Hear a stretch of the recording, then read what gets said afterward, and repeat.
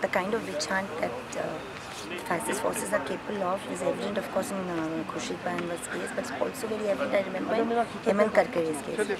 The man who was killed in 2008 when the terror attack took place, he was being hounded by the right wing. I remember Advani, Raj Thakre, Uddhav Thakre, but all hounding him simply because he had gone after Hindu terror groups.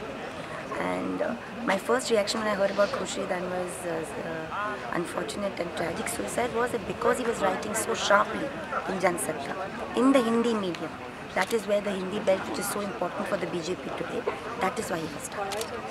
It is a huge lesson for us to learn, but I think our society is not ready to learn it. That is the frightening part.